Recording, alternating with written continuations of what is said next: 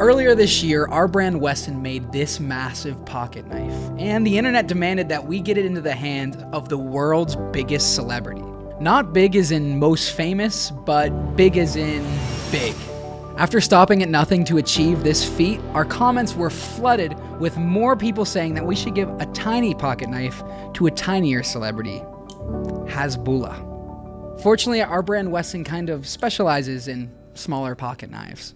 And this knife we made, the WESN Microblade, was basically born to be handed with someone with tiny enough hands to properly wield it. But tracking down a guy like Hasbulla is no easy task. It didn't matter how many videos we made or how many views our videos got, Hasbulla never reached out to us. So it seemed like there was only one course of action left, and that was tracking down Hasbulla in person. But where do you even start with something like that?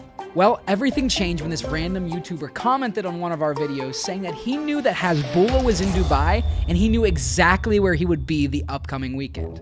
Now, we had no way to prove that this guy knew what he was talking about, but we did see Hasbulla was in Dubai, and this guy's word was better than anything else we dug up so far. However, even if we were to meet, I had no idea how much English Hasbulla actually understood, so we threw together a video explaining the situation and hired a guy on Fiverr to translate our script and do a voiceover in Russian. Hasbulla, мы создали особый карманный нож специально для вас. Still, I unfortunately wasn't able to make the journey on such short notice, and everyone in our office was tied up as well. So I called our intern to see if he could fly to Dubai last minute on our behalf. All right, we need you to fly to Dubai for 2 days and meet Hasbulla. And we need you to go, connect with him, and get us a meeting. Will you accept? Yeah. Luckily, he was free as a bird, so we rush printed some merch for him to wear on his journey and sent him out from our office literally the next morning. We stayed in constant contact throughout his journey, and the intern landed in Dubai mere hours before Hasbulla was apparently hanging out in the location our contact informed us of. To be honest with you, the whole thing seemed a bit far-fetched. How would Hasbulla react to being headhunted? Would he be offended that we wanted to hand him a tiny knife?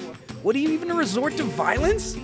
I brushed this all under the rug because I realized interns are replaceable, and at least it wasn't me making first contact. The intern perused Dubai for a bit, then headed to the outskirts of town to try his luck. Everything rode on Hasbulla just actually showing up, and unfortunately it looked like our contact was probably wrong. The intern sat there for hours, and Hasbulla never showed up at the location. He's calling. You rolling? Is the camera on? Is camera on? Yeah. All right. It's a big moment. All right. What's up? How's it going? Yeah, I don't know about this really. He hasn't shown up yet. How long have you been there for? I don't know, a couple of hours now. I mean, it's been a while. Oh, man. And there's like nothing, like no word if Hasbulla is actually going to show up or not? Have you talked to anyone, like security or anyone? No, nobody even wants to tell me when he's coming or anything. So Gosh I don't know darn if it. he's even showing up, to be honest. All right, well, man, just stay on the line. You stick around for a little bit more, and let's just hope for the best. But as it seemed all hope was lost, a Rolls Royce rounded the corner of the building across the street, and a ton of security was following after the vehicle. After the car parked and cleared out, the unthinkable happened. Hasbulla actually showed up, and he brought one heck of a posse with him. We couldn't believe it. Contact needed to be made ASAP, or our opportunity just might slip. The intern made his way as close to Hasbulla as he could without getting taken down by his security detail, and he was able to chat with one of Hasbulla's team members, telling him of our intentions to make contact and give Hasbulla the gift of a lifetime. A gift that millions of people were waiting to see the little legend hold in his adequately sized hands. Our team in Sweden was on their toes. Everything rode on this one man. Luckily, not much time passed before our contact and Hasbulla's team came back to the intern. He said Hasbulla agreed to hear what we had to say, so the intern got up on stage in front of the gathered crowd and cautiously showed Hasbulla the video we made explaining the situation. Hasbulla's translator said Hasbulla wanted to hold the knife right then and right there. And our stomachs dropped because we didn't send the intern with a knife. But fortunately, our intern is a good intern. And he packed an extra microblade in his backpack. And the knife was passed into those hands we'd been longing for so long. He's calling. Oh, is he calling right now? He's calling right now. Oh my gosh. This is the moment. Oh shoot. He's calling. He's calling. Right here.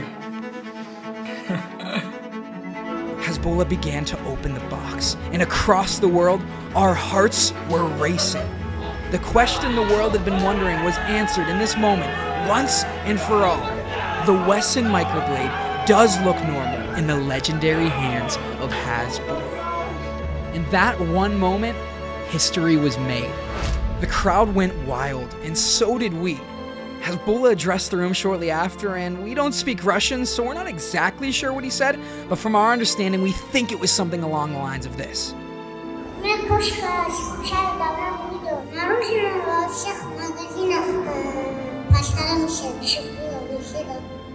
The WESN Microblade is a pocket knife that everybody should be proud to carry. No matter if you're Shaq-sized, Hasbulla-sized, or a little bit something in between. It's a knife that's easy to adapt to every lifestyle. A blade that those around you will covet until they have one themselves. And the first pocket knife to prove that size doesn't matter.